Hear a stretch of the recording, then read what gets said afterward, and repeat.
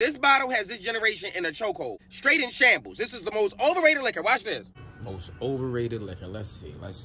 Okay, so I got the bottle right here. When I take this bottle out the bag, just run for cover, because they coming. They coming each and every way they coming. Everybody named mother like this drink. Okay, this drink is probably the #1 most requested drink in the club. Okay, if you see somebody drinking this, it's probably their birthday. But without further ado, let's just hurry up and get into it. Without further ado, let's see what we got. The most overrated drink.